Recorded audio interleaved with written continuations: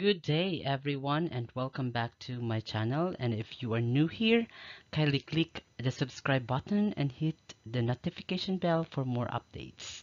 And also for you to be updated in all my uploads here in my YouTube channel.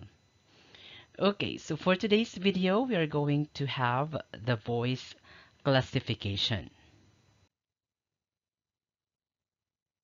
What is voice classification? It refers to the characteristics of a certain person's voice. So how many classifications are there? Let's go, and we will find out here. For basic choir, there are four main voice classification. Here are those. For the female, the lowest registered voice is alto, and the highest registered voice is soprano. While in the male voices, for the bass or the lower voice of the male is what we call bass. And for the highest register of male voice is tenor. So we are done with the basic choir classifications. Okay, so we are now about to discuss about the solo performers. So what are the types of voices when it comes to solo performer? So they have a few more classifications of their own.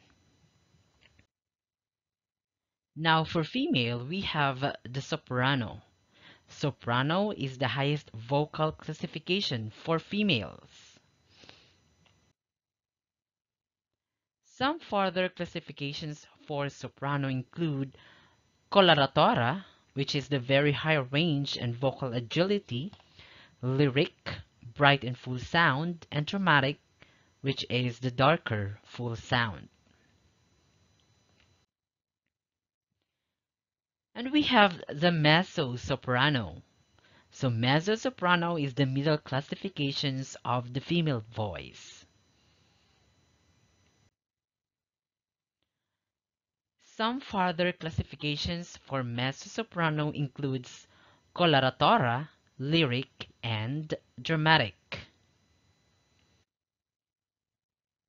Now let's define contralto.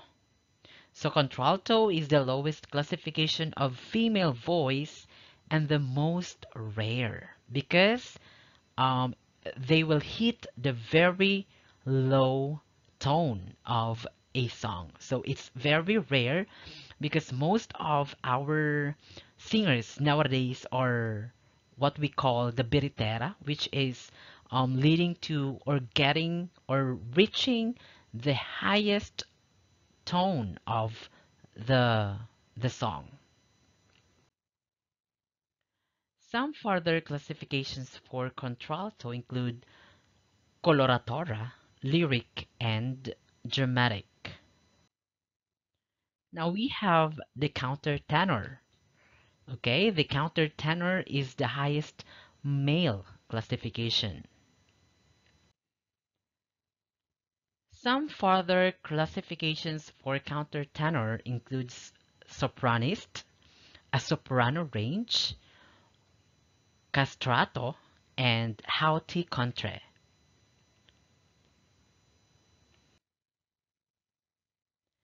Now tenor is the next highest male voice classification. Some further classifications for tenor include legriero, the high and light quality, the lyric, and dramatic.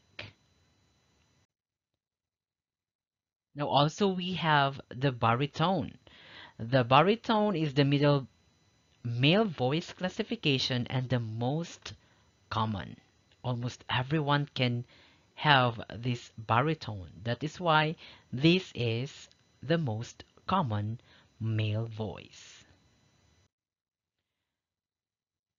Now, some further classifications for baritone include bel canto, or the coloratura, the lyric and dramatic. Now, we have also the bass or the bass. The bass or the bass is the lowest male voice classification for male. Now, some further classifications for bass or bass include basso cantante, the high and light, dramatic, and the basso profondo, which is the lowest bass voice. So those are the classifications of voices when it comes to solo performer.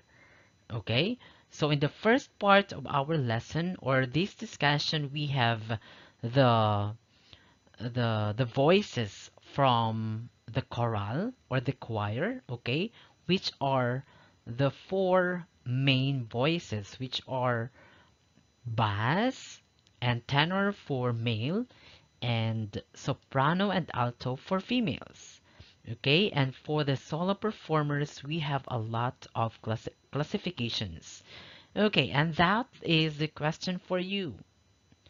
So, which is for you? What kind of voice do you have? Okay, and also, so it depends on more than just range.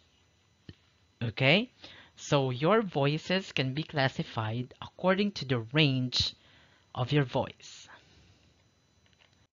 Okay, so range and tessitura, where the voice is most comfortable, and timbre, the voice's color, all help determine voices type or voice type.